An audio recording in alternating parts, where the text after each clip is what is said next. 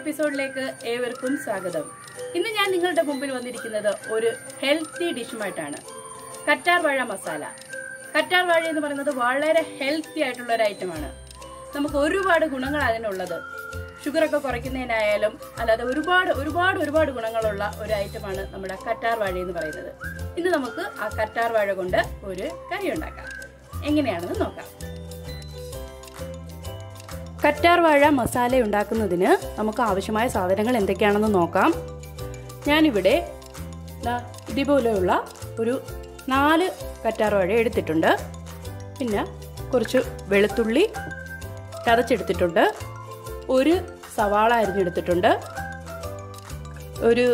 ഇത്ര പീസ് ഒരു ഇഞ്ചി ചതച്ചെടുത്തിട്ടുണ്ട്. ഒരു 2 പച്ചമുളക് എടുത്തിട്ടുണ്ട്. ഇനി നമുക്ക് ഈ കറ്റാർ വാഴ പീസാക്കി വെച്ചിരിക്കുന്നതിനെ ഒരു പാൻ വെച്ചിട്ട് അതിനകത്തോട്ട് ഒന്ന് തിളപ്പിച്ച് കുറച്ച് മഞ്ഞൾപ്പൊടി ഇട്ട് തിളപ്പിച്ച് ഒന്നെടുക്കാം. പാൻ വെച്ചിട്ടുണ്ട്. അതിനകത്ത് ഞാൻ കുറച്ച് വെള്ളം എടുത്തിട്ടുണ്ട്. അതിനകത്തോട്ട് നമുക്ക് നമ്മുടെ കറ്റാർ വാഴ ഒന്ന് ഇട്ട് കൊടുക്കാം.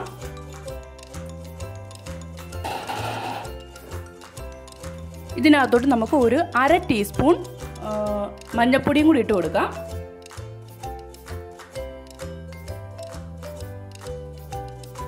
ഇനി ഇതിലോട്ട് നമുക്കൊരു 1/2 ടീസ്പൂൺ ഉപ്പും കൂടി ഇട്ട് കൊടുക്കാം. എന്നിട്ട് ഒന്ന് മിക്സ് ചെയ്ത് ഇതിനെ ഒന്ന് തിളപ്പിക്കാം. ഒന്ന് നല്ല തിളച്ച് കഴിഞ്ഞ് ഒരു 3 മിനിറ്റ് തിളപ്പിച്ചിട്ട് ഇത് ഊറ്റി നമുക്കിതിൻ്റെ വെള്ളം കളഞ്ഞെടുക്കാം. ഇതൊന്ന് തിളയ്ക്കുന്ന ടൈം കൊണ്ട് നമുക്ക് വേറൊരു പാൻ വയ്ക്കാം. ഇതിലോട്ട് അല്പം എണ്ണ ഒഴിച്ചു കൊടുക്കാം. ഏത് കുക്കിംഗ് ഓയിൽ വേണമെങ്കിലും ഒഴിക്കാം. ഇനി ഇതിനകത്തോട്ട് നമ്മുടെ ഇഞ്ചി പേസ്റ്റും വെളുത്തുള്ളി പേസ്റ്റും ഇട്ട് കൊടുക്കാം.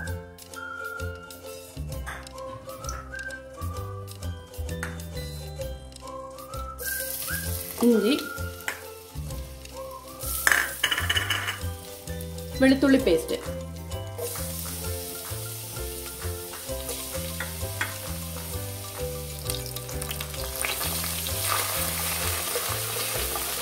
ഇതിൻ്റെ ഒന്ന് പച്ചപ്പൊന്ന് മാറിക്കഴിയുമ്പം നമുക്ക് ഇതിനകത്തോട്ട് ഒരു 1/4 ടീസ്പൂൺ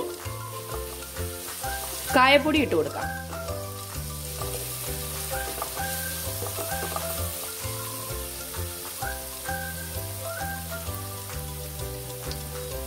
കായപ്പൊടി ഇട്ട് കൊടുക്കുക. എന്നിട്ട് ഒന്നുകൂടെ മിക്സ് ചെയ്ത് കൊടുക്കണം. അതിനുശേഷം ഇതിനകത്തോട്ട് ഒരു 1/4 ടീസ്പൂൺ മഞ്ഞൾപ്പൊടിയും കൂടി ഇട്ട് കൊടുക്കുക.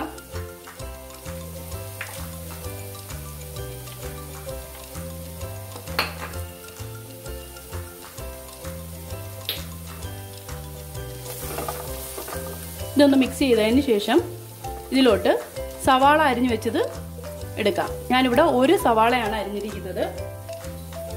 സവാള അരിഞ്ഞത് ഇട്ട് കൊടുക്കാം.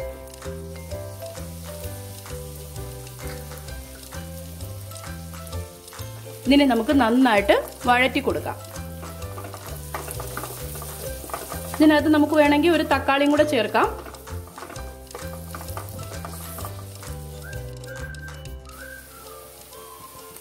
ഇതിനകത്തോട്ട് നമുക്ക് തക്കാളി ഇട്ട് കൊടുക്കാം. പച്ചമുളകും ഇട്ട് കൊടുക്കാം. എന്നിട്ട് ഇത് നന്നായിട്ടൊന്ന് വഴറ്റിയെടുക്കണം. അപ്പോൾ ഇത് ഇവിടെ റെഡി ആവുമ്പോഴത്തേക്ക് നമുക്ക് നമ്മുടെ കറ്റാർ വാഴ വെന്തിട്ടുണ്ടോ എന്ന് നോക്കാം. ഏകദേശം ഒരു 3 മിനിറ്റോളം ആയിട്ടുണ്ട്. അപ്പോൾ അതിൻ്റെ വെള്ളം ഊറ്റിക്കളഞ്ഞെടുക്കേണ്ട സമയമായി. നമുക്ക് അതൊന്ന് റെഡി ആയിട്ടുണ്ടോ എന്ന് നോക്കാം. ഇത് റെഡി ആയിട്ടുണ്ട്. നമുക്ക് ഇതിൻ്റെ വെള്ളം ഊറ്റിക്കളഞ്ഞൊന്ന് എടുക്കാം. ഞാനിതിനെ ഊറ്റിയെടുത്തിട്ടുണ്ട്. ഇനി നമുക്ക് നമ്മുടെ സവാളയൊന്ന് നോക്കാം. ഇത് ഏകദേശം ആയിട്ടുണ്ട്. നമുക്ക് ഇതിനകത്തോട്ട് ഇനി പൊടികൾ ഇട്ട് കൊടുക്കാം. ഞാനൊരു 1/4 ടേബിൾ സ്പൂൺ മുളക് പൊടി ഇട്ട് കൊടുക്കുക.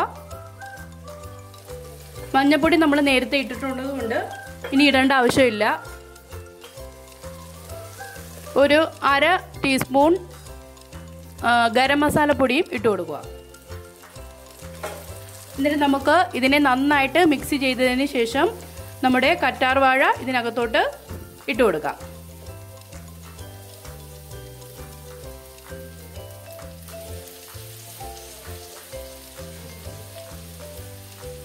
ഉപ്പ് വേണമെങ്കിൽ ഇത് നമുക്ക് ഇത് മിക്സ് എല്ലാം ചെയ്ത് കഴിഞ്ഞതിന് ശേഷം നോക്കിയിട്ട് വേണമെങ്കിൽ ഇട്ട് കൊടുക്കാം.